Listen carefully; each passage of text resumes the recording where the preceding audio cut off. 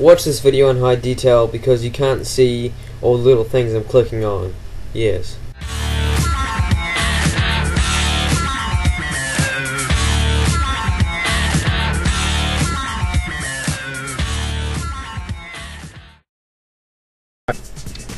Right, hello, I'm Rusty, and today I'm going to teach you how to optimize your source maps, because optimizing is always good.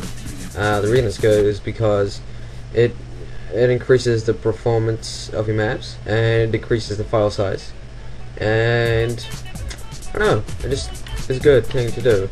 Right, so there's basically two main things that you need to do to optimize your maps. Right, the first thing is Funk Detail. Now Funk Detail is extremely good and I love it. Basically, if you had a bunch of small brushes, right, there's really no point to having stuff like this in your map, but if you had a bunch of brushes that were just there, see I select one, just selects one of them, right, and if you have lots of brushes it causes lag.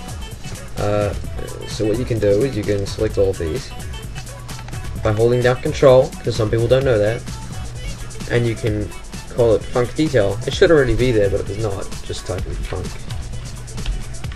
Detail, hit Apply, and now this is all, well, it treats it as one object, as one brush. It's not, but it treats it like that, so the engine, it takes less resources from the engine and therefore less lag. Right, and delete that because it's pointless. A good example would be down here, down to this bridge thing, overpass. You'd have all these are all selected. It's because they're Funk Detail. And I'm not sure. The top of this building, it's got, as you can see, like one layer, two layer, three layers, whatever. You can just Funk Detail all of them, and it counts as one layer. You can't edit it, but it's good. Right, the second thing is no draw. So find your no draw texture. Enter. Right. Basically what you're going to want to do is find faces of brushes that you can't see in the playable area of your map. That sounds a bit complicated, doesn't it? But it's not.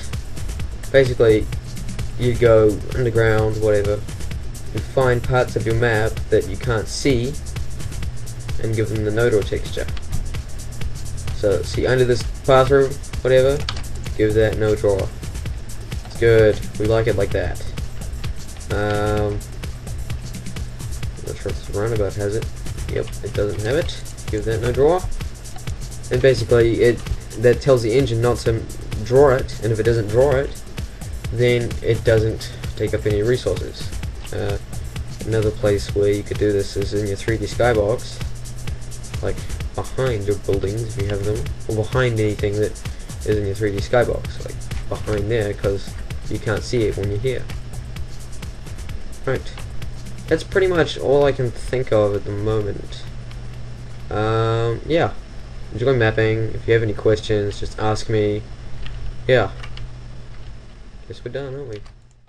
Oh yeah, before I forget, if you are learning mapping and you want to watch some more really awesome tutorials, go check out 3 Clicks Philip right now. He has really good tutorials, a lot better than mine. Go watch him right now. Goodbye.